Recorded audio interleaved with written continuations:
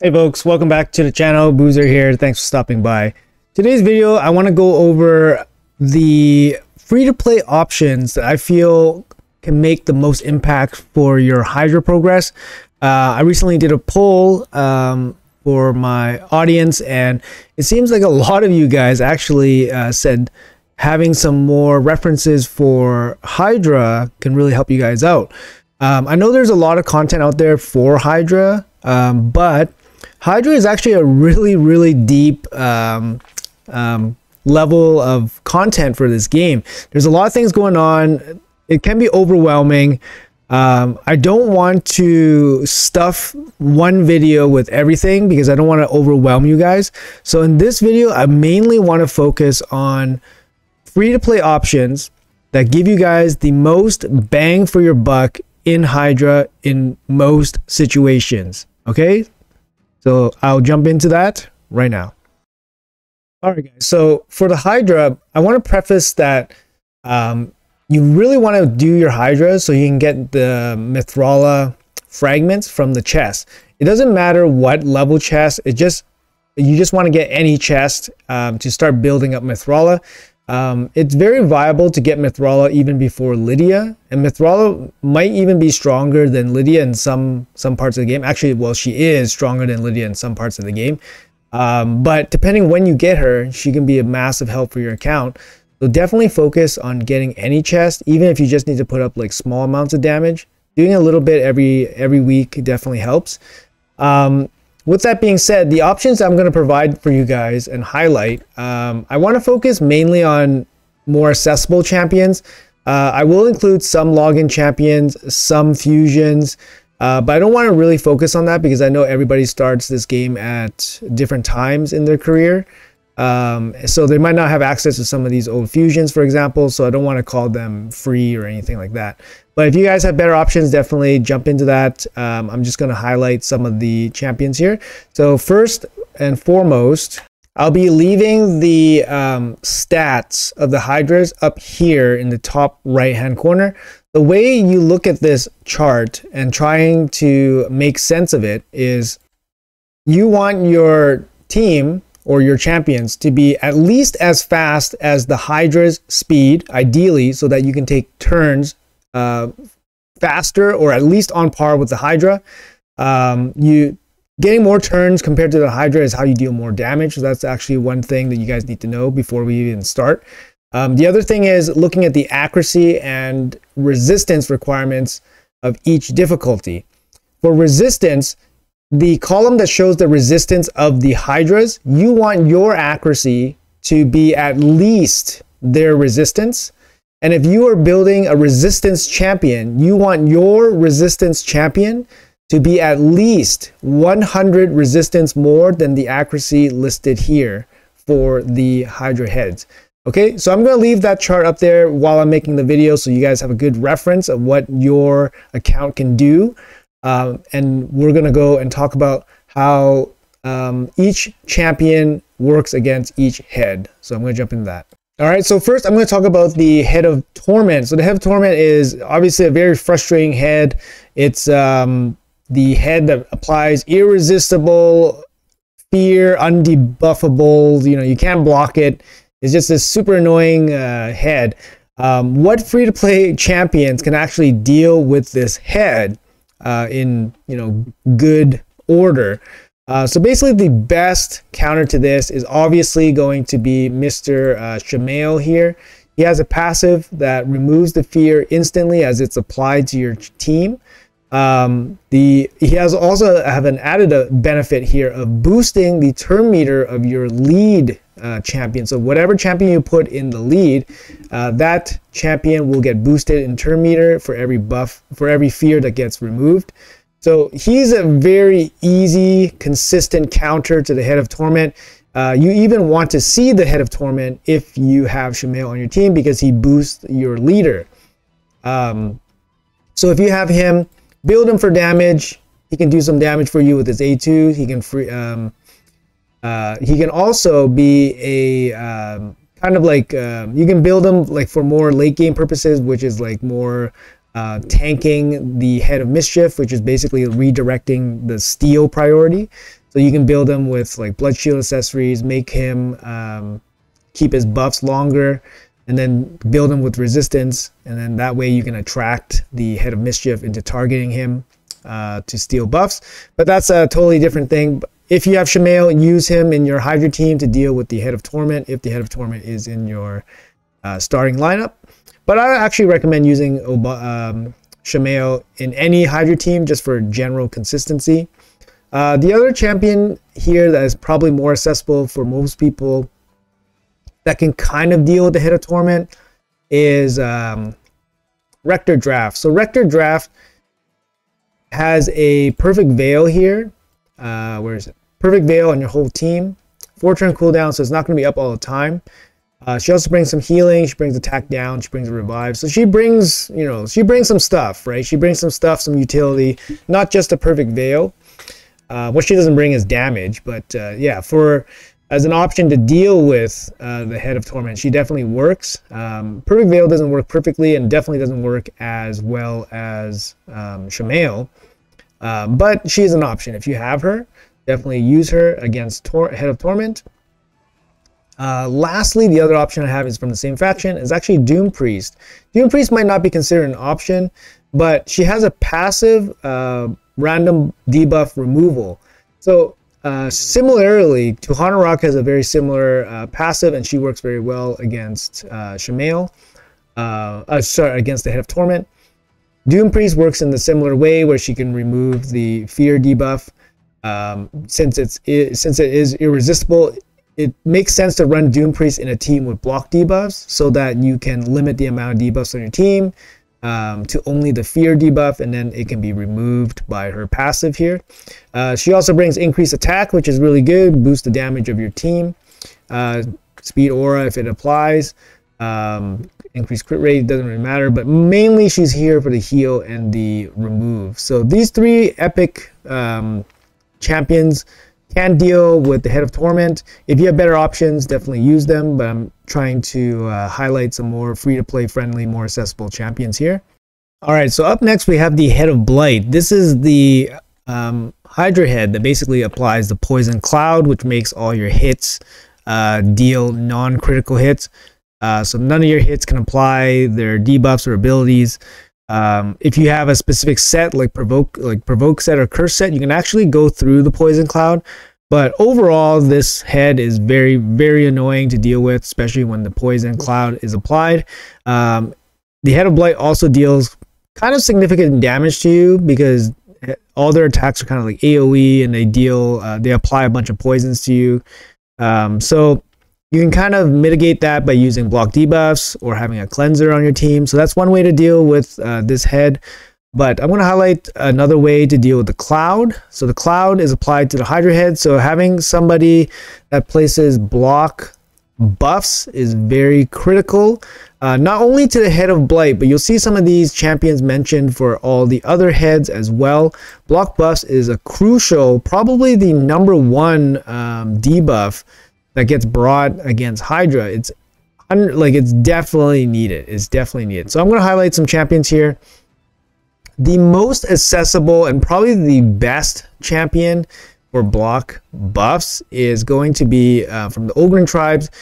My vote for the best Hydra epic in the game is Ugo. She brings the AoE decreased defense and the block buffs together on one move on a 3-turn cooldown. So that's kind of important. The 3-turn cooldown is very important because you don't want a long cooldown on this, because you need the block buffs very, very frequently. And you kind of need to save this in some situations. Like, for example, if the head is decapitated and the head is spawning soon, you kind of need to apply the block buffs right away. So having a 3-turn cooldown is probably the maximum that you want. 4-turn cooldown champions with block buffs gets a little bit dicey. But Ugo is definitely top tier for Hydra. If you have her, make 3 of them. If you have them, brings the A1 leech, AoE decreased defense, and the block buffs. Even a soft cleanse here. This not so important, but the soft cleanse is very nice, and the big heal. Very, very good champion, especially for Hydra. I mean, as an epic, she's MVP in a lot of areas. But yeah, Ugo should be in every team, unless you have something better. There's and I don't think a single champion replaces her, so you need like a good team makeup to replace her. So that's my number one accessible block buffs champion. Coming in recently, another recent addition was Wukong. Wukong is actually very viable as a AoE block buff champion. The AoE part of the block buffs is actually very important because many of the heads get neutralized by block buffs.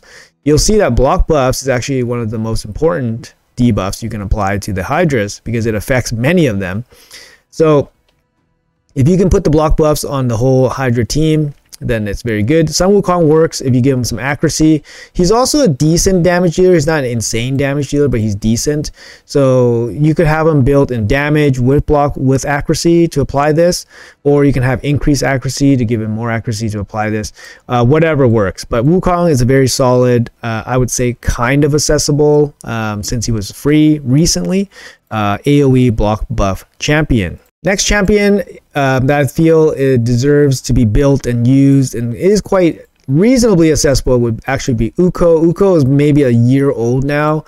He was a past fusion. He's very, very good. He has the AoE speed aura. He brings an AoE decreased attack on the A1, and then he has a strip and then the block buffs. His strip and block buff is good because it's on one move. It's bad because it's a 4-turn cooldown, and the block buffs portion of it is conditional. So when the Hydra head spawns, for example, they place a protected buff on themselves to reduce damage. When that happens, that respawn situation happens, the block buffs can't be applied anymore. So he's not a consistent block buff champion, but because he brings so much else in his kit, he's actually definitely worth it to bring in as a block buff. But running him by himself as a solo block buff might not be the best situation. All right, the next option you have for AoE block buffs is actually from the Demon Spawn. For Epic, she's an Umbral Enchantress.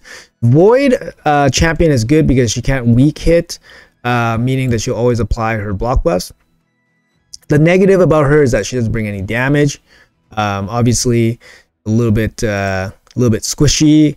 And she does, she's basically here for this 3-turn 100% AoE block buffs, okay?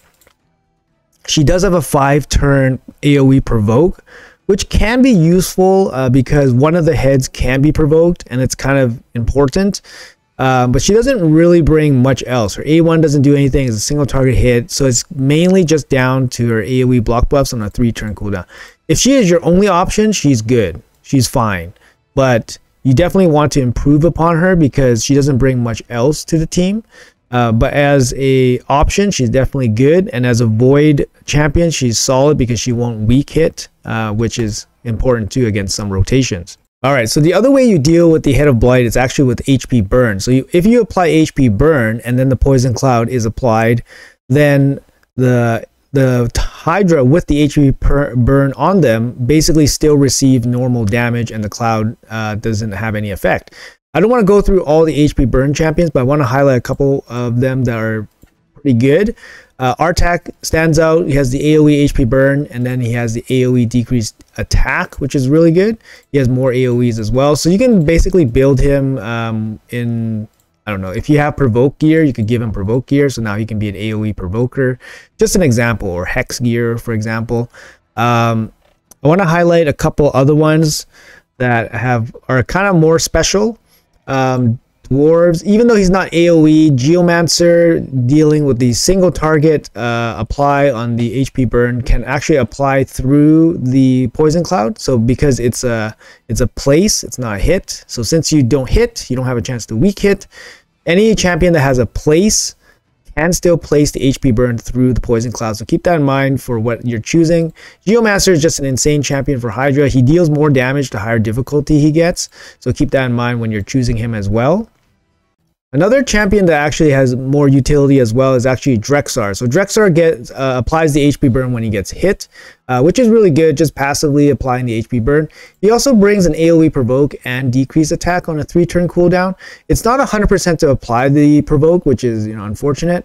But on a 3-turn cooldown, it's actually really solid, and on one single move, He's a great champion for Hydra just to deal some passive damage. I mean, for lower difficulty, of course. And of course, he's free and accessible to everybody, so that's a huge bonus. And he definitely works decent against the Head of Blight just for this application, because he doesn't need to hit, right? He just passively applies it.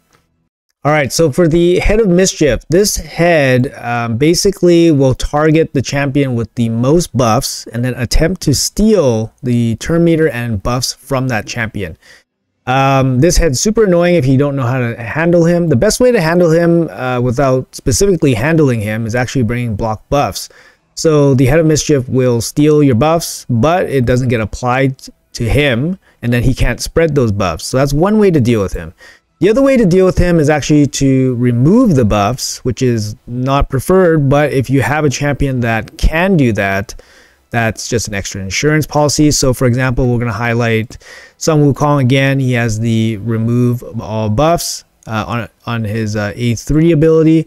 So he definitely can double up there as a buff removal as well. As a free option, we have Rion. Rion can do that as well with the A2. It's on a 3-turn cooldown, remove all buff, apply weaken. Has the A1 block buffs as well. It's single target, but it's extra utility, 75% chance only. And then, of course, he has a single target revive. Accuracy in all wars, I mean, it's decent. Free champion, right? But definitely usable for that application as a buff remover. The other way you must the other thing you must bring to deal with the Head of Mischief is actually Hex. And Hex is something that doesn't show up in the game very often, so it's kind of limited, and especially if you're working with free champions, it's a little bit more difficult to find Hex champions. For accessible champions that have Hex, you probably want to look at, I mean, Mithrala. Mithrala is going to be like top tier for Hydra with the AoE Hex, and then the double buff, increase attack, increase defense, and then the cleanse and shield. She's awesome, but I think this guide might be more helpful for people without Mithrala. So I'm not going to include Mithrala here, but if you have her, definitely use her for Hex. If you don't have that, obviously cursed gear on an AoE champion makes a lot of sense as well, but I'm going to assume you don't even have cursed gear. So I'm going to say for a Hex champion that makes sense, it's going to be a Kentum. A Kentum has a A2 that has a 75% chance, yes, 75% chance of applying Hex AoE. I mean, yeah, this works. He can deal some decent damage too. He applies poisons and all that stuff. At lower difficulties, he can do quite a bit of damage. It doesn't have great survivability or anything, so it's going to be a little bit hard to keep him alive, but there's just not too many options with Hex just popping around in this game right now. So he works in that role. The other way you deal with the Head of Mischief is basically building a specific champion to deal with it.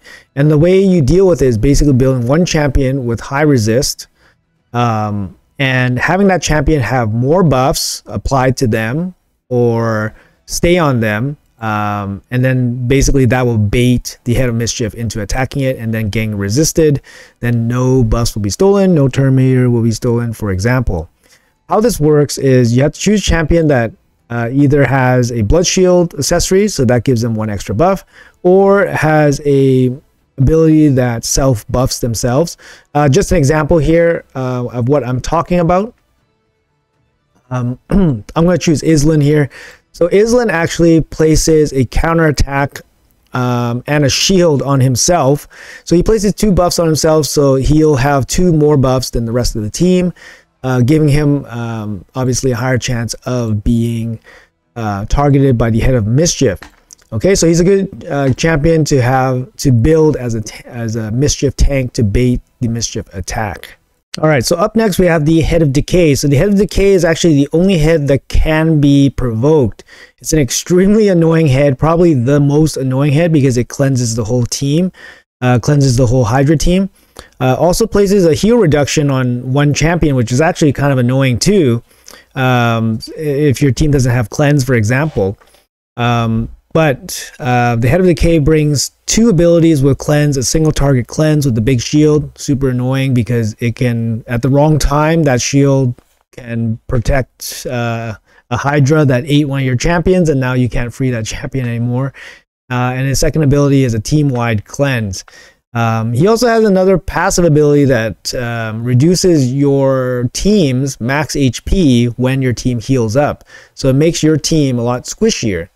So this head is for sure a priority kill head. If you guys are new to the game, definitely try to target this head and kill it right away.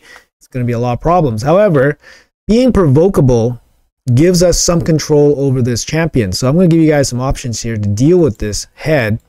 Dark Elves, we have Visix. Visix is a login champion.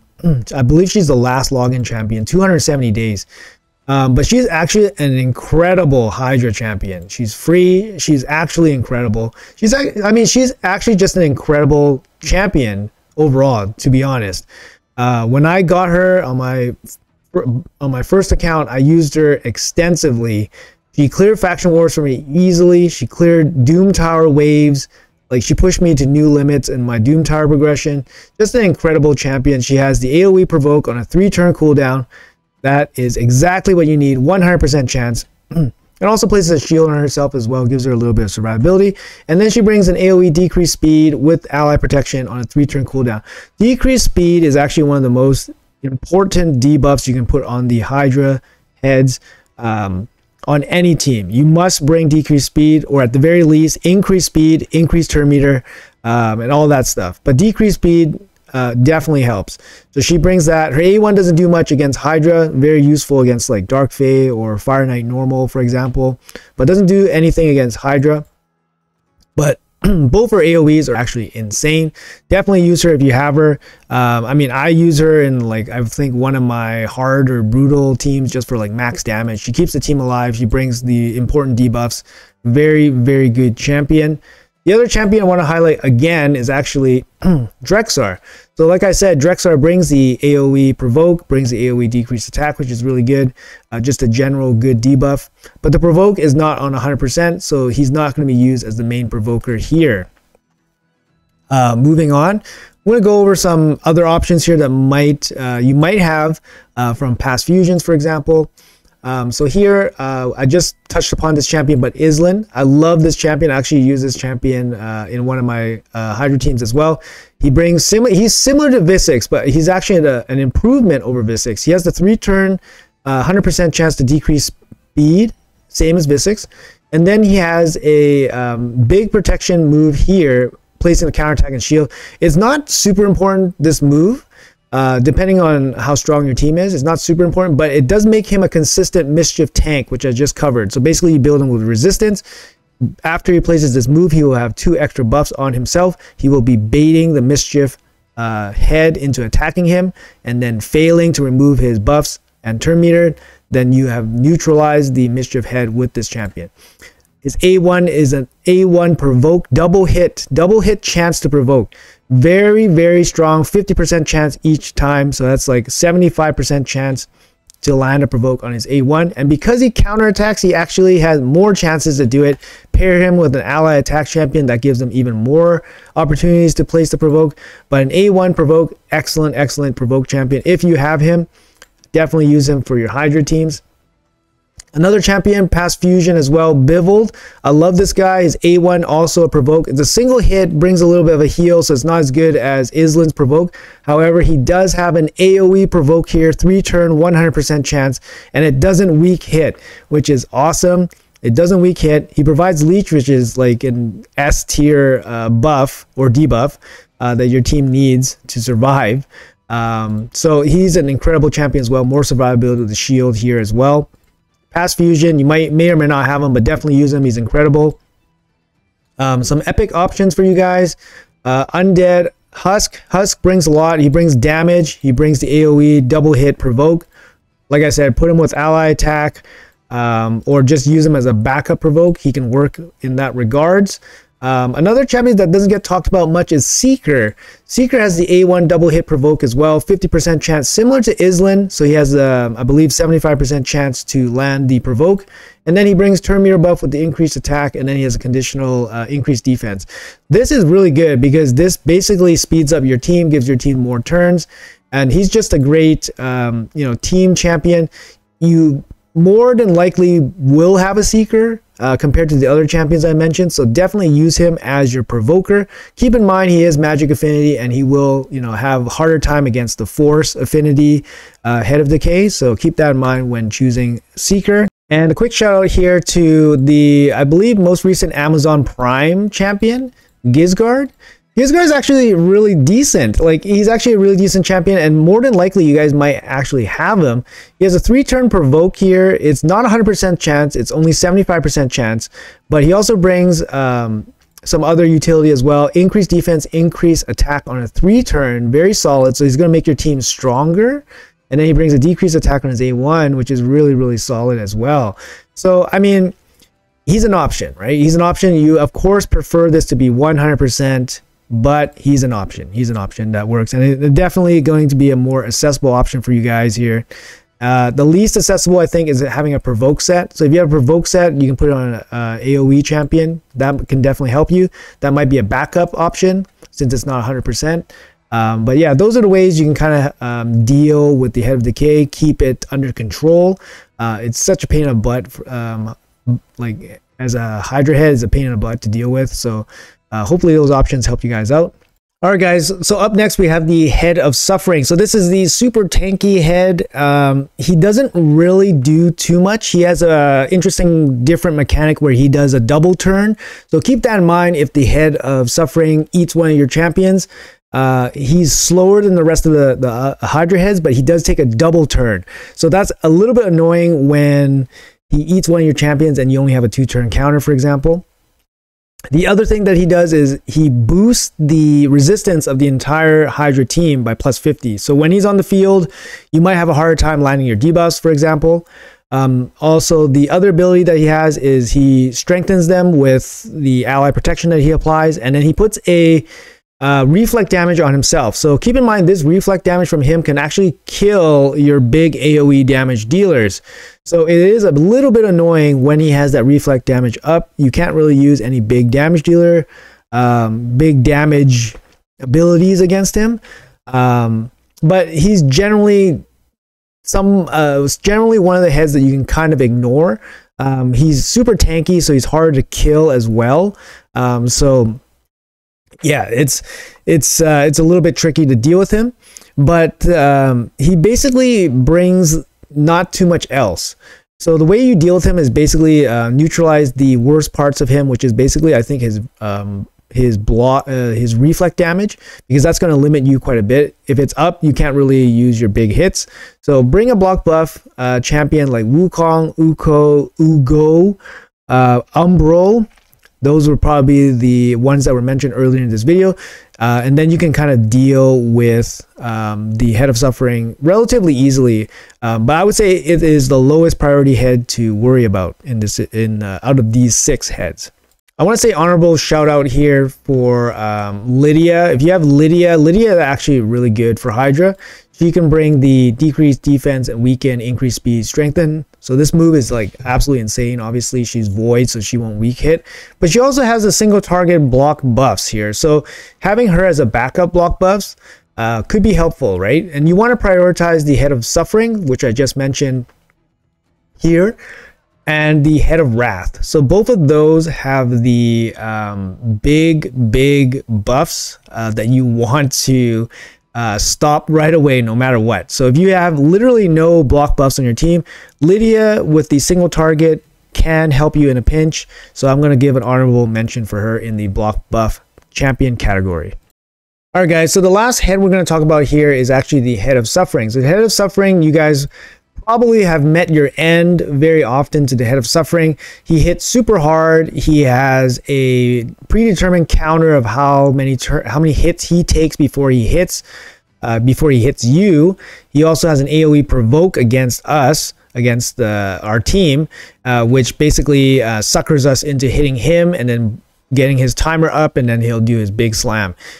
He places increased attack on himself and reflect damage, as well as block debuffs. To neutralize him, you have to use similar strategy, bringing in your block buffs champion. So like I said, somebody like Sun Wukong with the buff steal and block buffs definitely is useful here to stop the Head of Wrath from gaining increased attack and blowing up your team. So not, obviously the other champion here that you want to bring would be Ugo. Ugo is very good in the block buffs category. The other thing you want to consider when dealing with the Head of Wrath and making him a little bit easier to deal with is actually decrease attack. Decrease attack for the most part is not really necessary if your team has some survivability or leeches applied or healing. But bringing a consistent 100% decrease attack would really make the Head of Wrath here hit much more manageable. So you definitely don't want the Head of Wrath to hit your team with the increased attack. So you either bring block buffs to stop the increased attack, or you bring decreased attack to make sure that the Head of Wrath does not one-shot your whole team. So there's going to be a lot of different champions that deal decreased attack. Ideally, you want a 3-turn cooldown decreased attack that is applied 100% of the time. Okay, guys? So like, for example, Ursula. If you have Ursula, she's an insane champion. She's actually really good for Hydra as well. She brings the AoE decrease attack on a 3-turn and an increased attack, so she helps boost the strength of your team. And then she brings increased defense, strengthen, and a team revive. So having a reviver in your team definitely helps against the Head of Suffering, which can blow up your team. So having some extra insurance against that definitely helps. Ursula is very, very good for Hydra as well. Definitely somebody that deserves to be on a lot of teams. So like I said, guys, there's going to be a lot of different decrease attack champions in the game. Make sure you guys bring one that kind of fits and brings more buffs, different debuffs compared to the rest of your team to complement your other team champions. I don't want to make this a team building video, but I just wanted to highlight a couple free-to-play, more accessible champions that are universally good against Hydra. And if you guys are having trouble with Hydra, definitely build them out, give them a try, and try to put your team together in a way that brings multiple debuffs, multiple buffs, and they all complement each other. If you don't have a damage dealer, bring a damage dealer. If you don't have enough supports, bring the proper supports, bring the proper debuffs, right? Bring the proper buffs. If you have one damage dealer, you might need another damage dealer to free that damage dealer if it gets eaten. So make sure you bring 2 damage dealers, for example. But yeah, that's for another video. Hopefully you guys got some useful information from this video. I know it's a little bit more of an elementary, basic kind of walkthrough or guide, but I think there's definitely some good takeaways here, and I definitely hope that it helps people that need to progress through Hydra, because we know Hydra is very important, especially for collecting all that juicy soul stones and the stone skin gear, all that cool stuff. But anyways, guys, appreciate your time. Let me know in the comments below what you guys think about my suggestions. If you guys have any standouts yourself, let me know in the comments. Love to read them. And yeah, until next time, I'll see you guys in the next video.